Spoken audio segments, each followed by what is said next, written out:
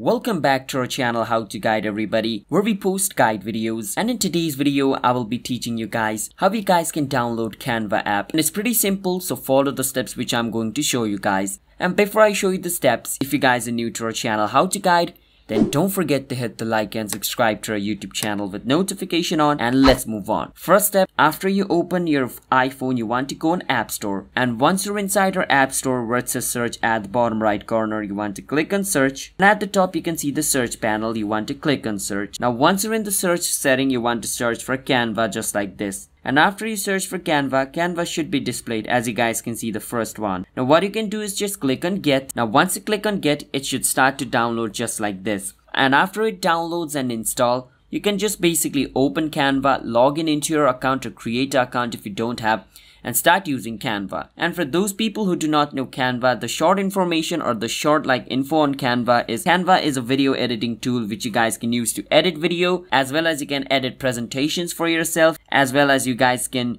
create Instagram posts, edit posters, do many more stuff. It's like all-in-one designing tool, alright? So that is what Canva is, and that's how you guys can install its app. So if you guys found our video helpful, hit that subscribe to our channel How to Guide. I'll see you guys in my future video. Until next time, bye bye and have a nice day.